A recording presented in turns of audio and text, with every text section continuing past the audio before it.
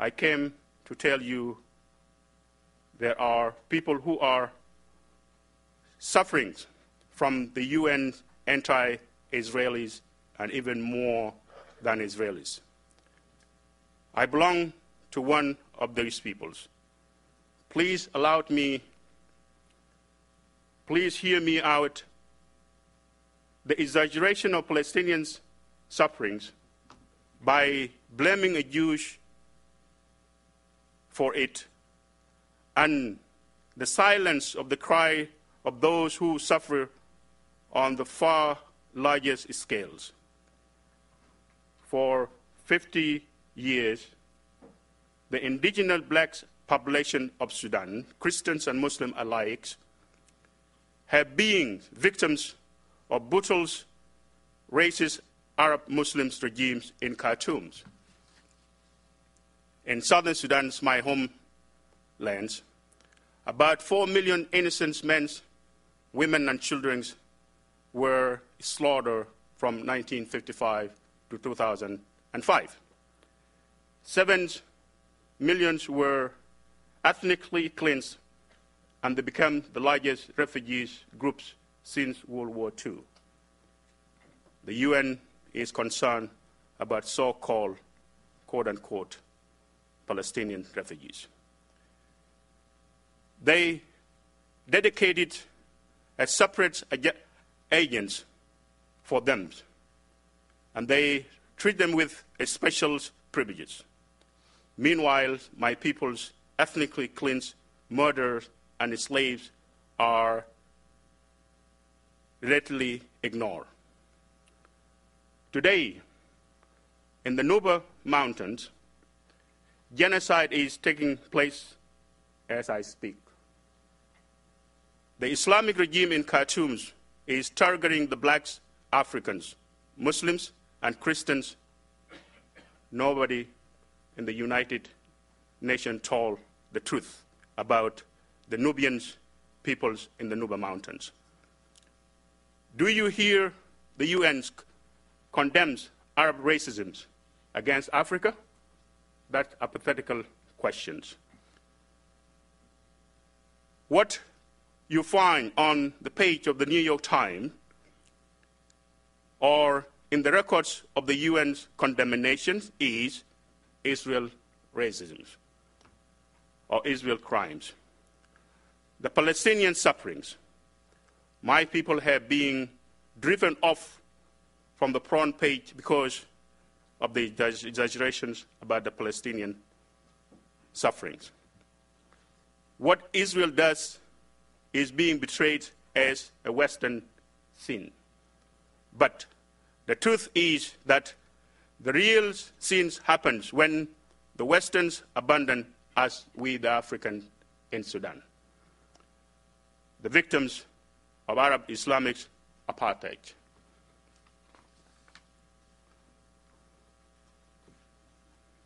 Khartoum declared jihad on my peoples, and this legitimized taking slavery as a tool, as a war boot.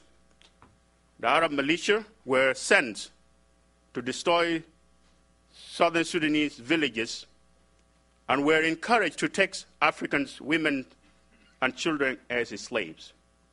We believe that up to 200,000 were kidnapped and brought to the northern Sudan and sold into the slavery. I am a living proof of these crimes against humanity. I don't like to talk about my experience as usual, but I do it because it is important for the world to know that the slavery exists today. I was 9 years old when an Arab man by the name of Abdullah tricked me into following him to the boat that going to the northern Sudan, where he gave me to his family as a gift. For 3.5 years, there is slaves going through something that no child should ever gone through. Brutal beatings, demonization, working around the clocks, sleeping on the grounds with the animals, eating the family left over. During 3.5 years, I was unable to say a word no. All I always say to everything is yes, and yes to everything. The United Nations, which I call United Do Nothing Nations, knew about the enslavement of the Southern Sudanese by the Arabs, and their own staff reported it. It took UNICEF, under the pressure from Jewish-led American anti-slavery groups, and also led by one of my friends sitting among us today, Dr. Charles Jacob. Thank you very much. 16 years to acknowledge what was happening. But the Sudanese governments and the Arab Leagues pressure UNICEF, and the UNICEF backtracks and started to criticize those who worked to liberate Sudanese slaves. In 1989, Dr. Gasbiro, a courageous Hungarian man, worked with the United Nations, a special rapporteur on the human rights in Sudan, who report the slavery, resigned on a protest because the UN did nothing about his report. My friend, today, tens of thousands black Southern Sudanese are still serve their masters in the northern Sudan, and UN is silent about that. It would often, the OIC, the Arab Leagues, as a former slaves, as victims of worst sort of racism, allowed me to explain why I think calling Israel a racist state absolutely absurd. I have been to Israel 5 times, visiting Sudanese refugees. Let me tell you how they end up there. These Sudanese refugees flew Arabs' racism, hoping to find shelter in Egypt. They were wrong. When the Egyptian security forces slaughtered 26 black refugees in Cairo, who were protesting the Egyptian racism and Sudan, realizing that the Arab racism is the same, whether in Khartoum or Cairo. They need shelter. And where they find it? In Israel. Dodging the bullets from the Egyptian border patrols, walking for a very long distance, the refugees, the only hope was to reach to the Israeli side, the fence, where they will know that they will be safe. And indeed, they were safe. The blacks, Muslim from Darfur, choose Israel above all the Arab Muslim states of the area. Do you know what this means? Again, these are hypothetical questions. The Arabs said Israel is racist. In Israel, the black Sudanese Christians and Muslims were welcomed and treated like human beings. Just go and ask them, like I have done. They told me that compared to the situation in Egypt, Israel is heaven to them. Israel is racist? Another question to me and to my peoples. The people who knows racist, the answer is absolutely not. Israel is a state where people are colorly rainbow. Jews themselves came in the color, even blacks. I met with the Ethiopian Jews in Israel, beautiful black Jews. I came here today to tell you the people who suffer the most from the UN's anti-Israel policy are not Israeli themselves, but all peoples who the UN ignore in order to tell big lie against Israel.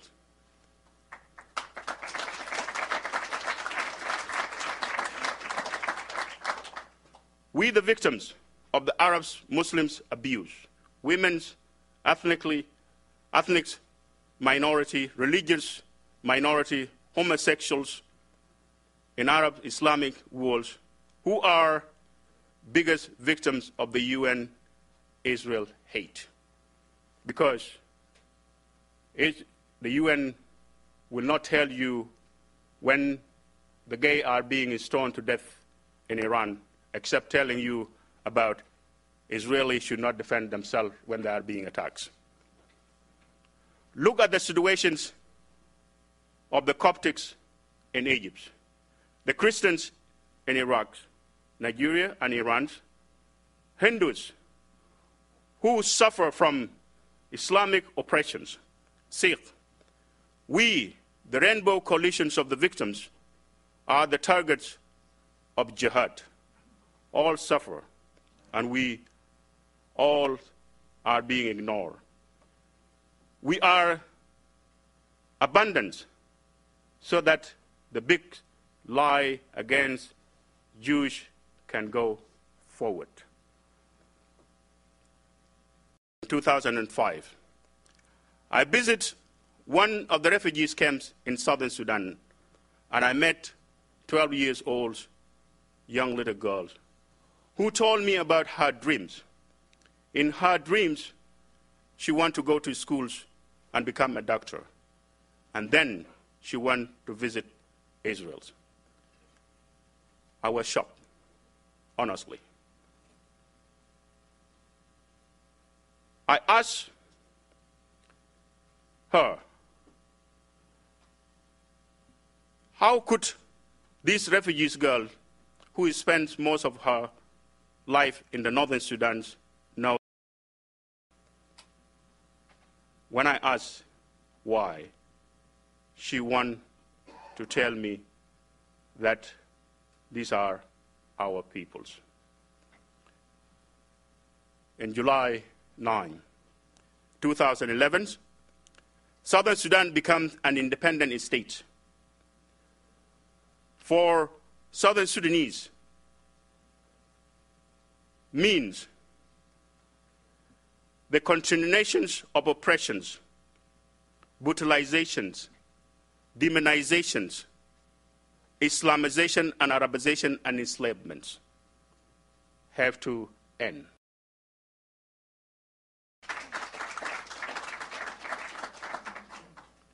In a similar, the Arabs continue to deny the Jewish right of its sovereignty in their homelands, and the Durban Conference continuing to deny the legitimacy deny the Israel legitimacy of coexist. As a friend to Israel, I bring you the news that my presidents, the presidents of the new nation of Southern Sudan, the President of the Republic of Southern Sudan, Salva Kiir Mayardit, publicly stated that the Southern Sudan embassy, or the Southern Sudanese embassy, will be built in Jerusalem.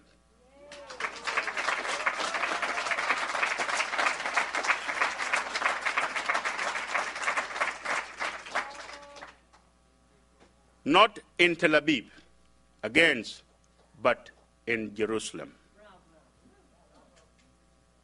The internal capitals of the Jewish peoples.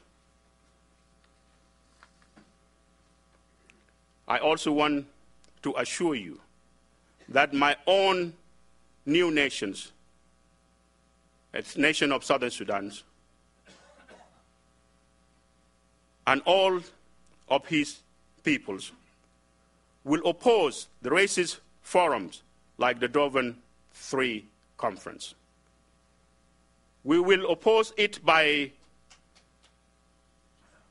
simply telling the truth, our truth.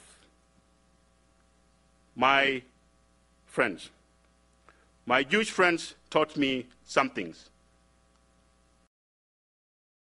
to say with you. I am an Israeli car. Thank you very much.